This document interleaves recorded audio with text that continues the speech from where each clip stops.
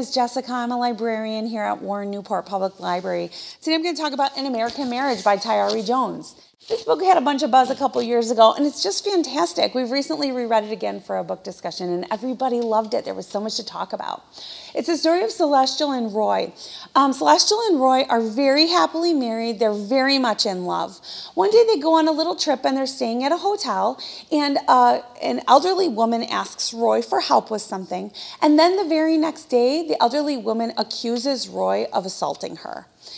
Celestial, the wife, knows that Roy is innocent. Roy knows he's innocent. All of his family members support him and believe in him and trust that in his innocence. But Troy gets wrongly convicted anyway and goes to jail.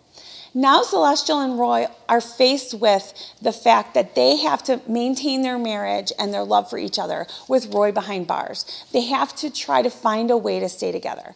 But very quickly it becomes obvious that Celestial is going on with her life and she's becoming successful and she's fulfilling all the dreams that she and Roy had together, doing it on her own. And Roy is kind of left behind.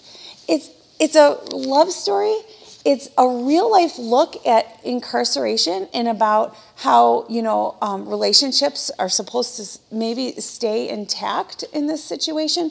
You feel sorry for Roy, but you also have, the sympathy for Celestial that is she supposed to wait for him? Is she supposed to put her dreams on hold?